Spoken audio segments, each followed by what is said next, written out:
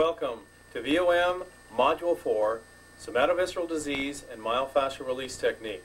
The somatovisceral disease and myofascial release techniques that we will delineate in this module will basically be covered in this tape. This tape is designed for instructional uses only and is not designed to be a complete and total record of how this technique is applied and used clinically. However, it gives us a good idea of how it is that we apply and is a reference tool for those of you who have forgotten how the technique might work and also exactly how it might in fact function. So I'd have you sit back and look at this tape, and we'll see what it is that we can do to instruct you on the somatovisceral disease techniques and also the myofascial release techniques. We'll begin with somatovisceral disease, and then we'll take up myofascial release technique as we get further along.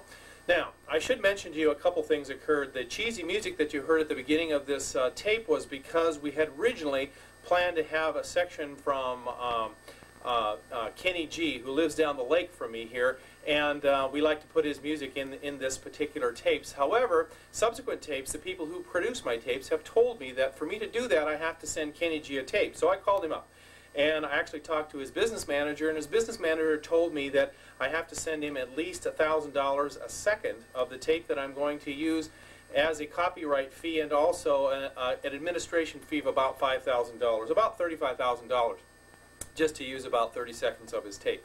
And so we've decided to use some box music that comes from a little ocarina that's over here, or a little music box. And so that's what that noise was all about. The nature of these tapes, as you can probably have imagined, is one of a more or less do-it-yourself homemade type version. And the reason that is because of this. Module 1 tape, the Module 1 tape, which you saw, which was particularly homemade, thrown together version, we had to create in less than 3 days because we had to go to publish, and we also had to have it duplicated within a week. And so that's the nature of that tape. However, for Module 2's tape, we decided that we'd get a little fancier, and we did. However, in completing Module 2 tape, we decided that we would have a professional do Module 3 tape. Now, if you've noticed, Module 3 tape is not done professionally because we found out to do Module 3 tape in a professional fashion, the minimum was $15,000 to $20,000, which would, of course, quadruple the cost of the tape and also double the cost of the modules. So we have chosen to keep this relatively homemade versions of this grassroots technology at this level at this point to try to make it more affordable. The nature of the information that we're going to provide for you is basic, and whether we make it very fine-tuned and very fancy, or whether we give you the basic information will depend upon whether or not you give me $100 or $500 for this specific tape. So I appreciate that, and I also appreciate your patience in me creating these teaching tools. Nonetheless, there's something that we need to do and we like to do along with the actual module itself, so you always have a reference on how to go ahead and apply the technology. So sit back and we'll go ahead and endeavor to show you the basics of first somatovisceral disease technique. Now, somatovisceral disease, or somato to the visceral aspect of disease condition, is basically something that is held in place by a phenomenon of subluxation that occurs in a number of levels in the animal's body. Those levels aren't necessarily in the axial spine, however they can be periaxial or paraspinal. They can also be in the ganglion, actually, that's the pre- and paravertebral ganglion. They can exist actually at the wall of the organ, innervated, and also they can exist in the cranial area and in the sacral area. These areas actually exist here. We have the echelons of the paravertebral levels that come down here. Now the spinal cord in the center sends out sympathetic second degree neurons to the paraspinal ganglion, or the paravertebral ganglion, that comes down on either side. It is thought a lot of times that this corresponds to the bladder meridian points. I'm not an acupuncturist, and these bladder meridian points of acupuncture may very well be what it is that we're contacting when we're coming down these areas. However, the paraspinal areas exist from T1 down to about T2, and also they're just off the spine. They're different for each animal, however they're not a whole lot different. And then off the horse we're actually off about that far. So those are the paraspinal areas. So when we adjust a dog for somatovisceral disease, or a cat or a horse, we're going to first go through a VOM pass, a classic VOM pass, and go through and classically adjust all the points. That will give the spinal considerations. Then we're going to go in and we're going to contact from T1 down to L2, T1 to L2. We're going to go down on either side of the paraspinal area, the paravertebral ganglion, and we're going to fire off those. Now what we're trying to do is we're trying to stop the irritation of the sympathetic segments that are firing into the visceral organs and actually decreasing their functionality, decreasing the functionality of the parasympathetic input. So as we go down here, what we're doing is we're trying to actually calm down the irritative nature of the sympathetic neurons that are firing those particular glands and shutting them down for all intents and purposes. So what we're doing is we're going on either side. Now a lot of people would think that we're contacting the zygapophyseal arch, and we're very, very close to it in that regard. However, all we are now, instead of being on the dorsal spinous process, we're off to either side. And so we go down from T1 to L1. And in fact, we can actually go a little further down to L4 or L5 and getting those areas for the paraspinal ganglion. Okay, that's fine.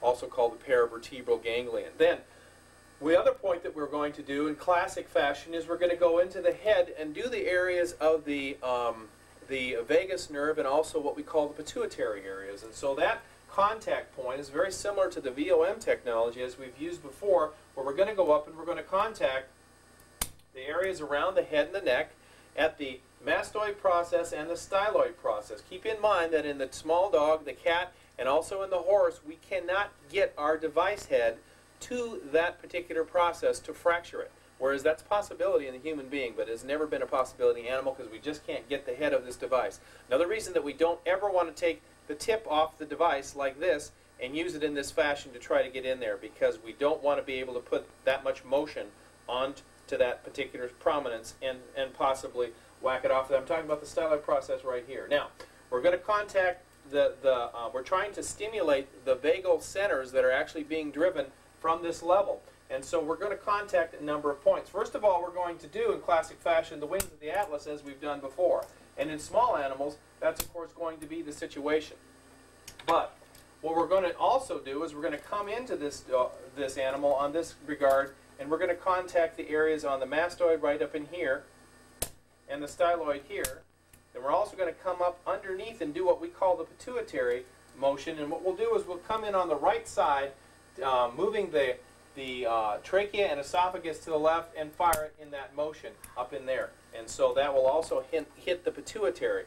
And what we're actually after is we're actually after putting a mechanoreceptor pulse into the brainstem area to free up the areas of the vagus that are being compromised, or the areas that are transmitting information from the sympathetics all the way back down into the sympathetic ganglion that are on the paraspinal areas. And so there's a number of things that are occurring up here. So here again, we do the wings of the atlas as we have before, and of course we finish off in the dorsal spinous process here. And then we're also going to do the area on the lateral side on the skull, one side, then we're going to go on the other side in this regard, and then we're also going to contact this dog on the occiput and fire it forward like this. Now, in some cases we will use a technique where we'll come underneath the animal with a specialized tool, and we'll actually bring it up underneath in this regard like this, where we have it right up onto that area like this. We'll show you this tool a little bit later on. This is the VetraStim device. Okay, so that basically handles that aspect of the parasympathetics in this area. We've done the sympathetics, and now what we want to do is come back and finish off in the pelvis. In the pelvis, we want to contact areas sacral S1, S2, and S3. For the equine, we want to contact area S1, 2, 3, 4, and 5. And so the contact point is as simple as click, click, click, click. Now, the reason in modules 1, 2, and 3 that we don't spend a lot of time advising you to contact and adjust the sacrum is just because of this. We don't know if we're adjusting a musculoskeletal problem or whether we're adjusting, in fact, a somatovisceral problem. The sacrum, essentially, if it's off because of a musculoskeletal problem. However, adjusting it will have a lot of positive benefits, which are somatovisceral in nature.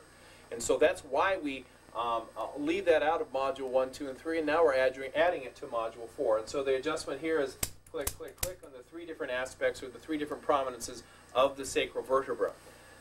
We'll also show you how we go about this in the horse.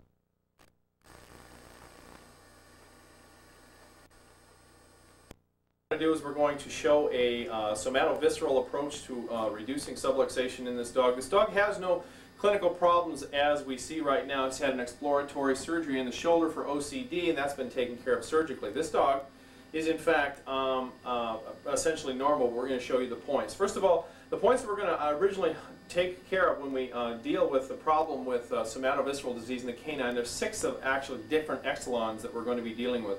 6 different echelons. The first echelon we always take care of with the veteran orthopedic manipulation technology, and that's basically coming down the dorsal spinous processes at the axial. That would be the axial echelon. The next echelon, and the most important one in somatovisceral disease, is in fact doing the paralumbar area, and this is going to be the paralumbar series of ganglion that goes down the side of the vertebral segments, and these are in fact about this far away on this dog. This is the paraspinal processes, the paravertebral ganglion, and essentially sympathetic to the intestinal organs. This, in fact, increased amount of tonus for this particular area is what increases the tonus into the gland, which decreases the parasympathetic tonus to the gland and shuts the gland down. So this is the major aspects down through here which we're trying to take care of. So this is the paraspinal echelon of somatovisceral disease. And we're going to start at T2, T1 and T2, which is right here. And we're going to go on either side. Click, click, click, click, all the way down the back of this dog. Click, click on either side. Stop. And so as we come down, Willie, we're going to come down on either side. Click, click, click, click on each vertebra from from T1 down to L3. And so it looks like this. Now we were right in the center aspect when we made our original VOM passes, but now we're this far apart on this side. A lot of people think that these are the bladder meridians, the bladder acupuncture meridians, and whether they are or not is irrelevant. We're trying to handle the paravertebral ganglion in this dog. Come here, Willie. Come here, sweetheart. And so we'll come down, click, click. It's okay, sweetheart. She's not feeling this. She's a little nervous. On either side of the back, all the way down, here, here, here, and here, until we get to L3, which is at this point, and that's essentially the end of the paravertebral ganglion. And then we're going to contact the third echelon of the VOM somatovisceral disease therapy, is actually going after the sacral vertebral segment. She has sacral vertebral segments here, here, and here, and so we'll go at this point, click, click, and click at these particular points. Then we roll ourselves up to the anterior cervical area, and we're going to contact, come here, Willie, come here, Willie. We're going to contact in between the area, just to the lateral part of her splenius muscle, and right up in this area here. We can put our hand right in there, and then we're contacting the vagosympathetic nerve trunk, and we'll come right up the neck in this regard, like this, until we reach the lateral spinous process of the neck. And once we're at the lateral spinous process of the wing of the atlas right here, we've already contacted that in the VOM pass, but now we're trying to get to this area, which is the styloid process and the mastoid process. It's okay, Willie. Pull your head up a little bit. This is the mastoid process, this is the styloid process, this is the wing of the atlas. Okay. Then the other point that we want to handle with her is we want to actually handle the pituitary point. Thanks. Come here, honey. That's it. Good girl. Good girl. Good girl. And as we pull her head up, we'll pull her trachea and esophagus over to the side and put that right up against her skull and fire it right there. Notice it does not hurt. It would hurt you and me. We can do it on both sides. It hurts a little bit more on the right side, on the left side, than it does on the right side, but it doesn't cause them pain. It would cause you and I pain. We're right up against the base of the neck. The other spot that we're going to contact would be the area just up here, where the cranial nerves come out of the skull. Sometimes hard to find in dogs that aren't quite as big as Wilhelmina, and that's the point right there. And so that takes care of that. The last point that we're going to contact in the skull would be up on top here, where we actually have the occiput, the bone of the occiput, thought to be the knowledge lump in the canine, and we'll fire it down that direction. And so all these points are in fact contacted. Of this poor defenseless little kitty cat. Shaky is a little nervous about being adjusted for somatovisceral disease. Cats almost always assume the classic loaf of bread approach, and so they're going to lay there usually like this. And we're going to go through from T1 down to T1 down to L3 in this kitty cat and contact these positions in the cat too. Here is the central aspect, and we're going to go on either side. Click, click, click, click, all the way down the back. I'm not actually pulsating because Shaky doesn't really have a problem. That's okay. It's okay. And we're going to go down to the point about L3. It's only a stretch of tissue or potential spots from here to here. So we're going to go on either side, contacting the paraspinal musculature and firing that. Notice that Shaky can lie over on his side because the spine out on this area, but Shaky, we don't want you to do that. We want you to lean into the camera, if you would, please. Shaky's a left-handed cat. Okay, and so here's the spot here, and here's the spot there. What you're going to do is you're going to follow down the dorsal spinous processes and be on either side of them like this. And then we're going to do the sacrum. The sacrum's done between the wings of the ilium, and click, click, click down the sacrum, 3 different positions, and then we'll come back up to the head. The head's hard to do in the cats because we can't hit all the points due to the fact that the kitty cat doesn't have a whole lot of spots between there. It's okay, crazy dog. And so what we'll do is we'll be up at this point, and then we'll lift the leg forward like this and get that area. In this cat, we can get to it pretty well.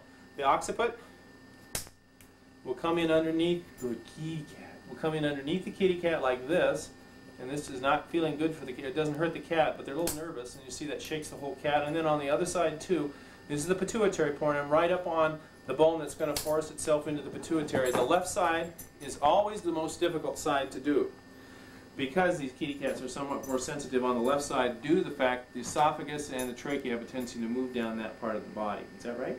That's right. Okay, so again, what we'll do is we'll do all the area and the paraspinal tissues from T1 down to L3, the sacrum, come back up, and we'll do the area around the neck, and we'll do the area in the styloid and mastoid process, and then up underneath the neck for the pituitary and the back of the occiput. We essentially leave the vagosympathetic nerve trunk alone in the kitty cat outside of 1 or 2 pulses, and they would look like this. Here is, see, the wing of the atlas right here on this finger, and so we would pulse the kitty cat right here, extending the neck of the head forward, and then allowing some tension on the vagosympathetic nerve trunk. This is not anywhere on the lateral spinous processes of the vertebral segments, which are right here. We're actually lower to that, yet we're above the trachea and the esophagus on the right and the left side. We have to keep in mind what it is that we're up to. When we're going to do the horse, we're going to do the paraspinal areas, just like we did, in fact, in the dog. But we're going to come down the lateral aspects, and notice that they're somewhat much further along. Now, for this reason, we will very commonly use a device and go down either side. Click, click. The device is adequately set. Very commonly, you have not to use the equine adjusting tool, but just the regular adjusting tool, and start at T2 and go down on either side of the withers and either side down to about L1 to L3. Okay, and that can do the paraspinal ganglion or the paravertebral ganglion that we have in the horse, and that's the somatovisceral, that's the nidus of somatovisceral disease in the horse. It's a majority of the problem. However, we also want to contact the head and the neck, and we can also contact them up here. We again do the wings of the atlas in classic fashion, and then we also go on to the head, and we actually adjust the occiput just like we did before, keeping in mind we can't really get to the styloid process on the equine and fracture it, so that's not a problem. Now, another thing that we will do in the equine is we will take the device, this is the equine, this is the Vetrostim device, and we will set it at a point where it's going to fire one time, like that, and we will place it in on that area and then fire it in that regard. We can load the device to where it fires one time and produces a pulse at that area. So we can fine-tune it with this device. But here again, we can also use the basic tool to take care of this problem. Now, we also can go ahead, when we contact the lateral aspect of the occiput, we can fire it like this, or we can take the device classically and fire it right up here at what's called the pole and fire it forward. Now, also we talk about in myofascial release techniques, we talk about contacting the TMJ in the horse, and of course that's at this point right here, and we can go ahead and put a pulse into that area. We'll talk about that as we get a little further into this technology. Now, the other thing that we would mention is as we go through this horse, the length or the height of the dorsal spinous processes of the dorsal vertebra, the thoracic vertebra, is so high that for us to use this particular device sometimes does not work well. And so if we're going to contact them both at the same time, and by the way, I like to contact them both at the same time with this device, it just makes it so much easier. We'll talk more about the VetraStim device as we go along, but we can go down with this basic bifurcated tool, this tool on the animal, and make that motions down through here from T2 down to about L2. And we go ahead and do those and clear out those areas with the pulse that we can make with this device. As you load the device, you can make a significant amount of motion like that. And so this is the reason that we use that device, or we can relegate to using just the basic tool. Now here we're just off on the zygapophyseal joints. And as we go back down there, as we've taken care of the neck, first we take care of the the paralumbar areas, the paravertebral areas rather, and then we go ahead and we go to the neck. A little bit different from the way that we do it in the VOM technology. Keep in mind that every horse that we do a somatovisceral approach to, every horse that we do that somatovisceral approach to is going to in fact have had a VOM pass 1, 2, and 3. So this would theoretically be the fourth pass, where you'd start in the thoracics, then go up into the head and adjust the head. Now we're adjusting the parasympathetic nervous system up in here, and the sympathetic nervous system here. So sympathetic, parasympathetic, and then we jump back here to the parasympathetic system and contact as 1, 2, 3, 4, and 5. Okay, and so that's the means by which we go ahead and somatoviscerally adjust the equine. There are some other techniques that we'll use in modules 5 and 6 where we actually adjust the extremities for somatovisceral disease, and this is designed to open up and cause significant vasodilatation in areas that have been vasoconstricted due to subluxation of a somatovisceral nature, such as an animal with severe colic or enterocolitis producing a compromised blood flow to the hooves and then inducing a possibility, in this case, of laminitis and or founder. Now, and as we work with the equine, we want to make sure that they're able to understand what it is that we're up to with this device. They have no problems with this, and very, very seldom does it cause a pain.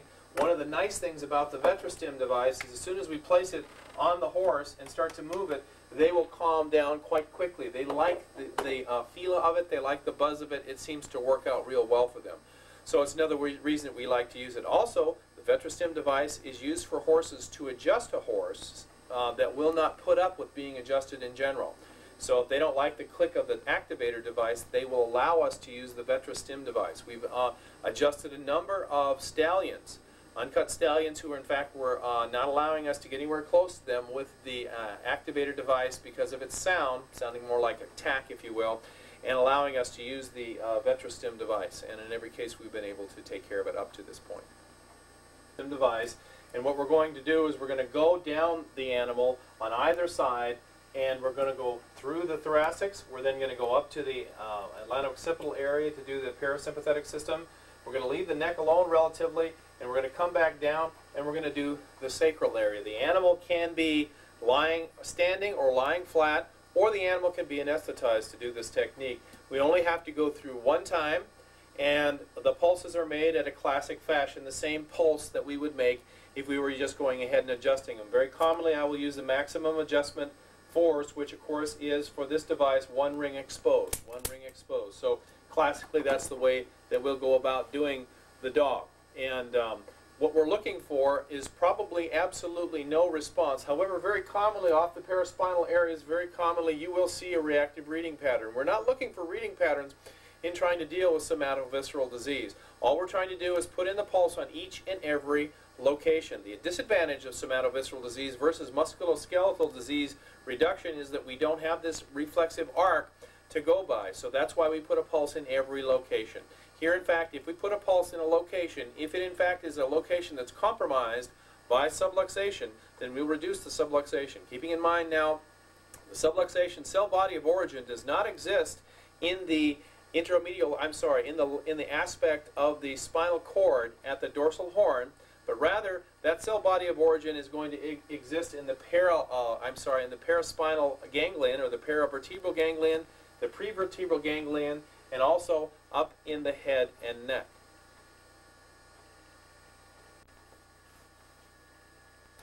In the equine, when we adjust somatovisceral disease, We're interested in treating a number of cases that we haven't been able to treat before, such as all types of colics and other disease conditions that we'll get to a little bit later on in the module. But what I wanted to make sure that you were aware of is that we again start in the thoracic vertebral segment, and we go through the area on either side. Now we can do that jumping back and forth with the device, or we can take the VetraStim device and go down there in this fashion, or we can actually use the adjustable equine device, and we can go down in this regard and contact them down. This spread actually works better for both sides in the thoracic area, and is one of the reasons that we'll use this particular tool. Now, the thing that's interesting is we also will take the device, remove the stylus, and go up here, or we'll in fact use just the device by itself up here. And another good way that we'll deal with that when we do the parasympathetics is we'll come up and we'll fire the pole down forward. A little bit later we'll talk to you about contacting and adjusting the TMJ here, up here at the neck, and down the length of the ramus of the mandible. Keep in mind that the mandible is the hardest bone in the animal's body, in the horse's body. Now, we do the parasympathetic system here, and we run down here and do the parasympathetic system down here. We can also take this tool, put it on either side of the PSIS, and come down and do the parasympathetics with this device too, which makes it quite easy. Then the last place that we'll treat in the equine actually is we'll come in and we'll go down the lateral processes, if you will, of the cervical vertebra. This is something that we do not do in the small dog because we really don't find it clinically something that we need to do. But in the horse, since they commonly have a lot of mid-cervical problems due to being wrenched around by their tack and by the way that they're reined, we'll very commonly will go in with a small bifurcation tip or just the device itself and contact the area in between the lateral spinous processes. Now keep in mind that the lateral processes overlap and the area in between is harder to find than the lateral processes. But nonetheless, we'll go down and we'll do that. And what we're trying to contact here, and we're going to do this on both sides, we're trying to contact, if you will, the vagosympathetic nerve trunk on either side. Keep in mind that on the left side, the vagosympathetic nerve trunk is separated away from the vagus, but nonetheless it's in the same spot. So as we come down, click, click, click, click, click, click, click, that's what we're trying to do, and we're trying to be in between these vertebral segments. The first one we're going to get is the one right in here, which is easy to get, but between 2 and 3, 3 and 4, 4 and 5, 5 and 6, etc., all the way down the neck is how we're trying to go ahead and adjust the neck out. The neck can hold in a lot of problems that are going to descend down the vagus nerve and compromise the gastrointestinal organs and also the viscera of the animal's body. So this is how we go about doing the equine.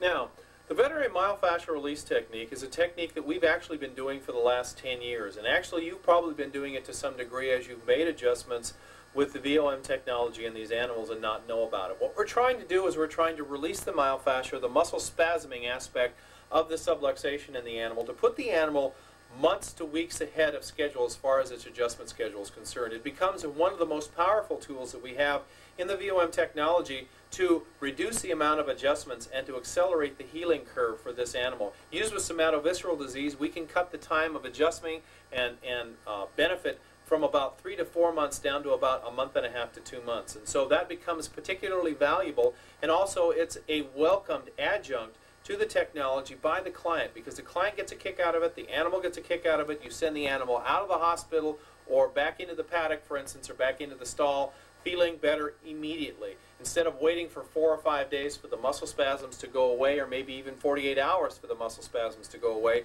they go away within the body of that adjustment cycle.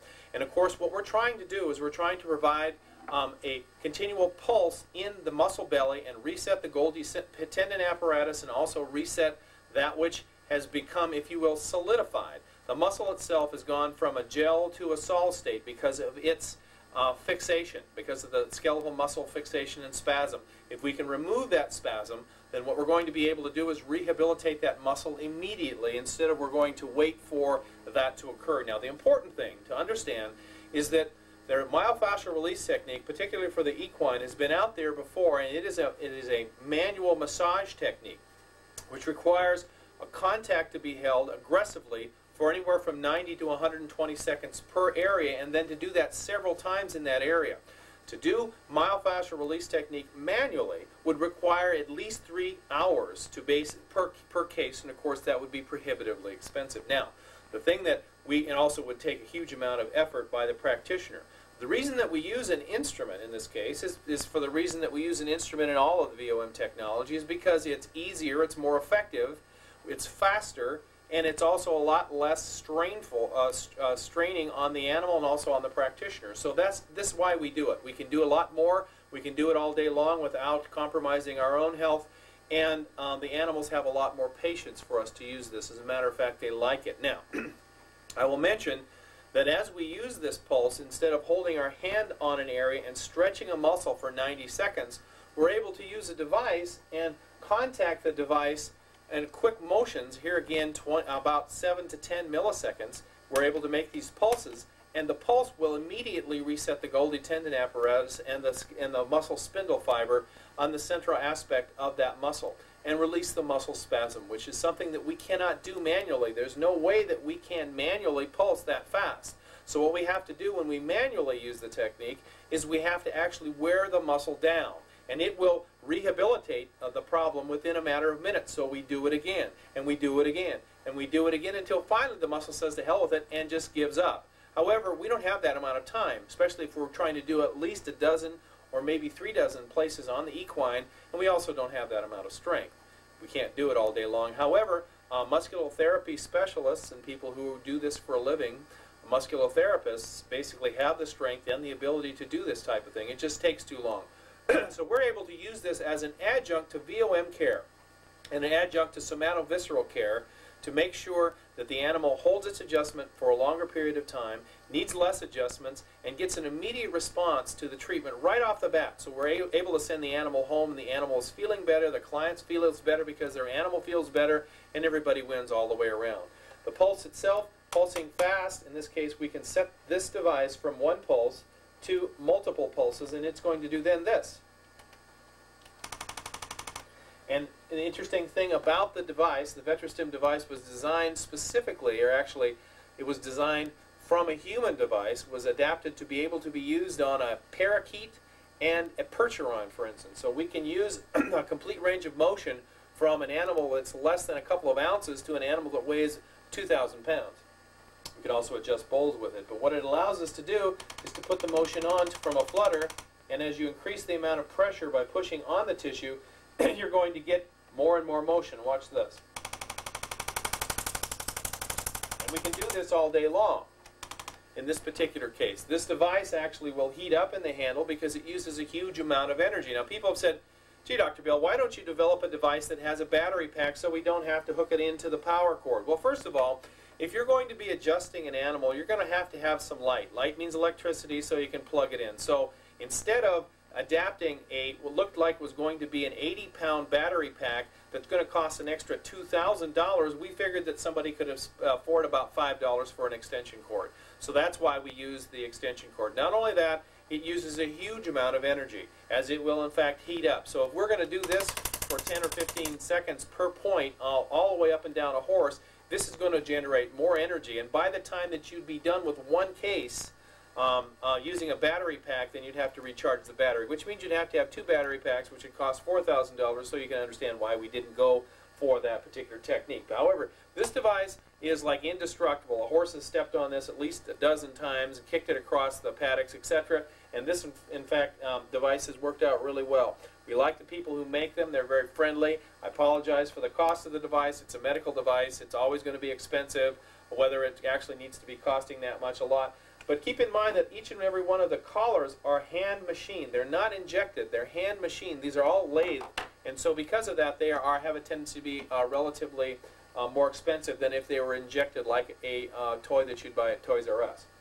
Nonetheless, what we're going to do is we're going to place this device on the tissue, and we're going to fire it in this nature until we get the phenomenon of myofascial release. Myofascial release suggests that the myofascia is tense to begin with, and then it's going to, in fact, release after we do this. And if you are able to take in a spasming muscle, for instance, the spasming muscles of a dog, for instance, that has a blown disc, and you were to take a device, and what I'd like to use is, for instance, this device, and put it on either side of the paraspinal tissues, and put it on there like this, and what will happen is immediately as you start to pulse it, so you'll pulse it for a few seconds, getting a little bit more motion in there, the animal will become used to that motion and start to relax, but the muscle of the longissimus will start to freeze up. It'll start to tense up, and then it'll release. It'll tense up, and then it'll release. And so what happens actually is you'll come in this area particularly, and you'll see it tense up, and then continue it, and then it releases. And that's myofascial release. What you've done is you've basically irritated the system to the point where you finally cleared it out, and you cleared out that muscle. That muscle now is released, and so you can go ahead and leave it alone. You only have to do it once as you pass through. So that's the way that we go about it. Up in the head and the neck, we can do the very same thing. We can take the stylus off and do it with this technique, and we can do it very, very light. Very, very light. For all intents and purposes, I take the stylus and I drive it back. You can drive it all the way in like this, but what I have a tendency to use it where the central piece here is flush with the adjusting knob. And so that's the way that we go about using it. So we can go ahead and use it like this, and it'll cause the animal to spasm up and then release. We can also take the device and we can come down the lateral side of the dog and the horse and contact it in that regard. The animal will spasm up and release. If you hold this device for at least 30 to 60 seconds and you don't get a spasming, then what you may already have is that your VOM adjustment may have already released that area, so you don't have to worry about it. However, like in somatovisceral disease, we go through the whole animal's body with this. It takes another 5 minutes to do this technology. However, the animal benefits significantly, and so is, in fact, the client pleased with this approach. So we place the device in the areas that we're concerned about, and we let them release. Now, we're going to show you in the canine what that looks like on the skeleton to some degree. First of all, we're going to take the device and we're going to go down, very much like in somatovisceral disease, we're going to go down the animal's body. We can either use the wide fork or the small fork, depending upon how big. In the feline, we're always going to use the small fork because that's the right size. We'll use the large fork in the canine, and we'll go on down in this regard, contacting these areas from T1 all the way down to L2, 3, or 4, all the way down. So we put this device on and vibrate it. Move it down a little bit and vibrate it. We're not going to put it on virtually every single solitary position, but we're going to let them overlap to some degrees as we go down the back. We're going to spend at least 10 seconds on each spot and wait to see if we get a spasm. You should, within 10 to 20 seconds, see a spasm if you're going to see one. And then as you see the spasm, you go ahead and continue to contact that spasm, and causing more pressure like that, the animal will relax, and then the actual system will give way. Another thing that's interesting is you'll very commonly get this device to make a noise, spasms, and it'll look like that, and then all of a sudden when it releases, it'll start to sound like that. It'll actually change in sound, so you can actually determine what's happening as the muscle system actually releases itself. It will actually make a different sound, which makes it easy to determine whether or not you've got a problem that's being taken care of. So we go all the way down the back to about this lower area. And then, of course, we're going to contact other parts of the animal's body. For instance, we're going to come up into the neck, and we're going to contact these areas and try to release these areas too, and then come down the lateral aspect of the neck. We can also come down the dorsal aspect of the neck as we come down through here. And then we'll do the other side. And then, just like we did in the somatovisceral disease, we do the back, we do the head and neck, and then we come back down here and we'll do the pelvis too. And in that regard, we get the pelvis taken care of. And then the last area that we're going to use in the canine is very commonly we'll come in underneath and do the neck and the temporomandibular area. What we're trying to do is we're trying to contact this area here. And for most dogs, the wide fork works just perfectly, and they don't mind having that in that area. But now, here's a problem. There is a problem. When you take this device, which is loaded like this, and you turn it upside down, putting extra weight on it, it's going to fire with a little bit more strength upside down. So when you take it and put it in underneath the dog's neck like this and fire it, it's going to have increased amount of strength. You have to be careful with that, particularly if you're doing that in a small dog, and also particularly if you're using an adjustable fork. In this case, the equine adjustable fork is adaptable to a number of dogs. You can see into plates, us using this fork on a Great Dane, of course. Okay, if we take this equine adjusting fork and place it on our Great Dane, notice that we've got the weight of this device, and it already starts off with a rather significant amount of force. You want to be careful when you use the device upside down, as you'll scare the dog until they get used to it. So you lose it really lightly and then increase the force, just like that.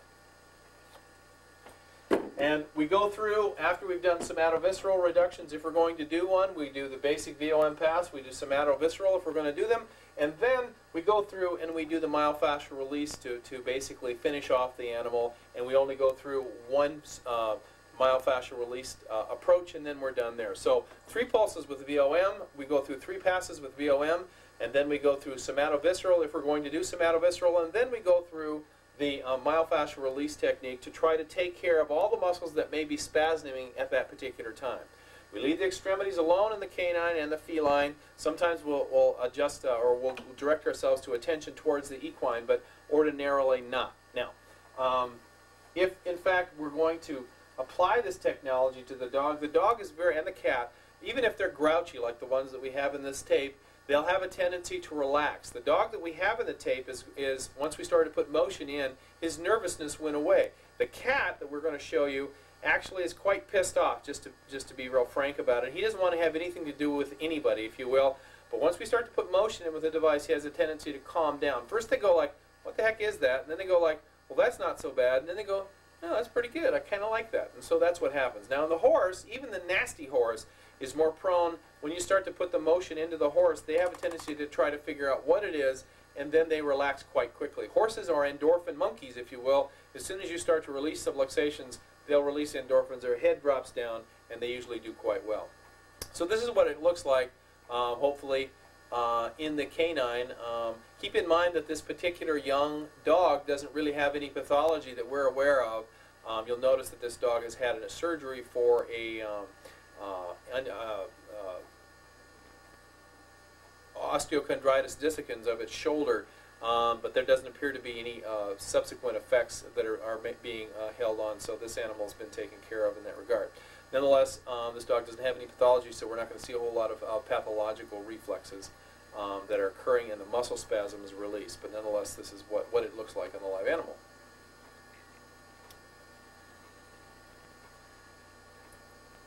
We use the larger of the 2 collars, or larger of the 3 collars, the one in the middle, for instance. And so this particular collar we're going to put in the paraspinal tissues, and we're going to start it right at about T2 or T1. So we'll start here, and we'll start putting pressure into that tissue. And then as we continue to go, you'll notice that the dog may tense up and then release. And we're going to hit, not every point, but we're going to hit the points, all the points down to the side. Keeping in mind that I'm on the longissimus muscles. Ooh, it's okay. It's okay. When you take the device, you're able to put it on lightly like this, and then put more pressure onto it until you get some tension. Now what you should see as you continue to put pressure on, the muscles will tense up, and then they release. And of course, Wilhelmina doesn't have a problem, so we're not actually releasing any problems that she might have. And so as we come down her back, particularly in this area, you'll see it tense up like this, and then finally release as we continue motion. What you're doing is you're actually settling out that whole subluxation pattern and cooling out the, actually calming down the muscle and allowing it to relax itself. And then we're going to come to the wings of the ilium, the wings of the pelvis. We need to change the device to some degree to get it to work here. And so as we contact the wings of the pelvis, we're right on top of them now, and we're going to put light pressure on them. Notice this feels a little funny for her. We're not on the muscle, but rather the way that the muscles are attached in this regard. And so we're coming back like that. And you see she'll come right down as we do that. Now, we can also do the same thing, but we're not going to on the ischial areas. And that's not a problem for her necessarily, like this. And so that completes that. Now we're going to go back up to the head. As we go up to the head, we're going to take this device, and we're going to add on back the small device, and we're going to come up the vagosympathetic nerve trunk and the muscles of the side of the face, like this. And of course we'll do this in the equine too, and it'll release these muscles. Of course her problem is not going on there. Now we can go up on this regard, and we can also come up here from the top. And I like to use the larger, the wide forks. In a big dog and a small dog, you'd use the small forks, and the same thing with the cat. Now, the last thing that we'll do, and this is particularly important for this dog to release some of the somatovisceral disease, and also particularly for muscles of the head and neck continually out, is we'll come in behind her head just like this, and we'll put that pulse in there. Notice that Wilhelmina doesn't have a problem with this motion. She doesn't like the clicker device, but this doesn't bother her. Okay. And then we'll come in underneath her, and a lot of dogs have difficulties with this one until after we place it. And you just find that normal spot, and there's only one place to put it. You have to be careful because you have the weight of the device on it too, so you want to come in real light at first because it's kind of scary for her. And then that's the end of the myofascial release for this dog. Not very difficult. It would be nice to show some spasming, but we're not seeing that. Okay? We come all the way out for the cat. We set it flush. We use the smaller of the two bifurcated tips. We're going to start in myofascial release for the spasming cat, and it's particularly effective in the lower back with cats with disease conditions that we'll talk about in Module 4. And we'll come down the back of the kitty cat looking for the same type of tension. There's one, and here's, okay, and we come down the back trying to release the spasm. We'll sometimes leave it anywhere from 20 to 60 seconds before we actually come off of it. But here, our little kitty cat is not giving us much of anything at all, which is okay too. And so that completes that. We'll sometimes use this device, holding it on there to make a contact to the pelvis. It's okay, honey. Notice the cat doesn't like to be touched back here. And that's why. We're going to release this kitty cat smell. There it is. And it released right there. You can even hear the device making a different sound. Cats that do not care to be touched back here, and Shaky is one of them, are cats that have a numb spot or a pain or discomfort back in this area. I'm also going to take, while I have her here, him here, is I'm going to take this device and put it on the wings of the pelvis, like this, because this is where Shaky's not having a lot of fun. It doesn't like to be touched back here because it doesn't feel good. It's okay, Shaky. It's okay, Shaky. But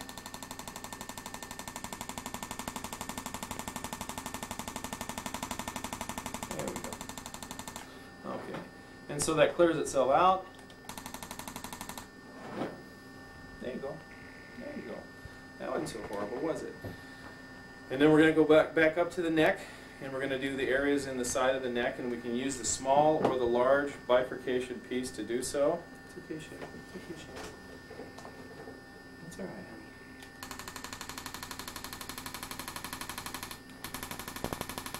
And I'm moving down the neck, and I'm also going to go on the side,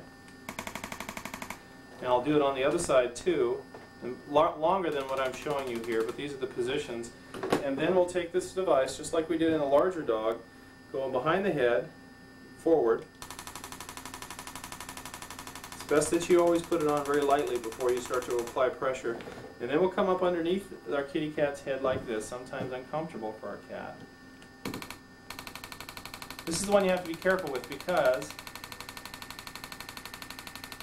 there we go. Alright, and then leave her alone, or him alone, sorry, Shake.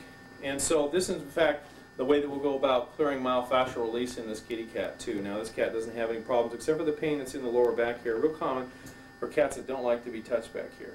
You notice that Shaky likes to be touched just about any time though, so that's okay with this kitty cat. Okay? Of course, because it takes all of the strength away. If we had to adjust, if we had to myofascially release the horse, we would be exhausted inside of one adjustment, and of course it would take us all day.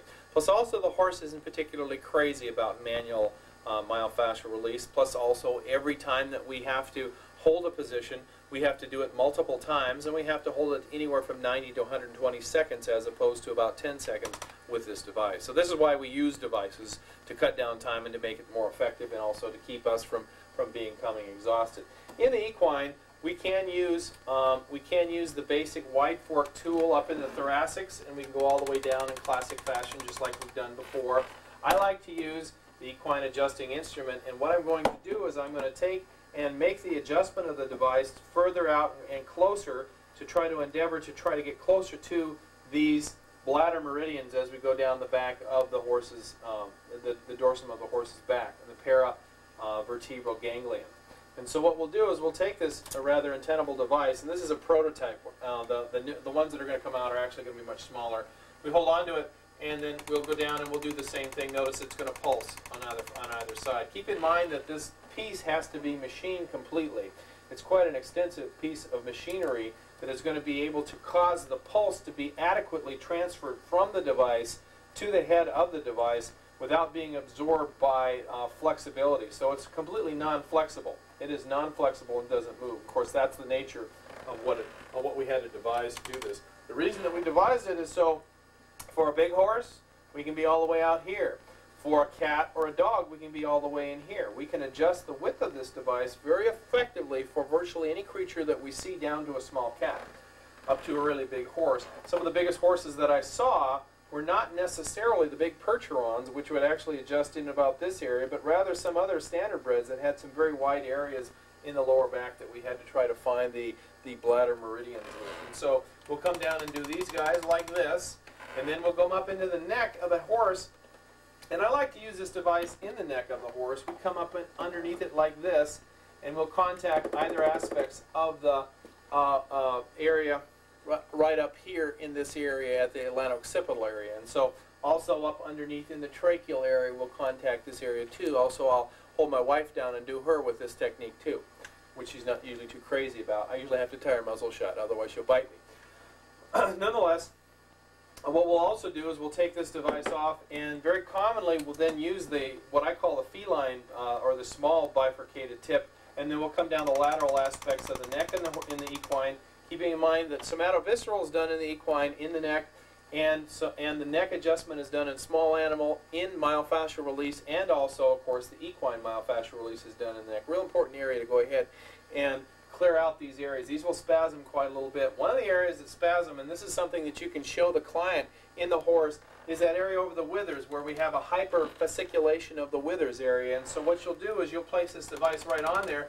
The withers will start flopping around as they always do, and they don't seem to want to stop.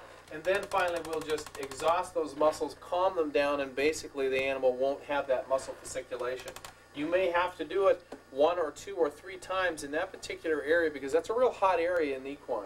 The good news, though, is down in their lower back when we take this device, and very commonly we'll either use this or we'll use this device in the lower back, and we'll apply it in those areas, and we'll contact those areas.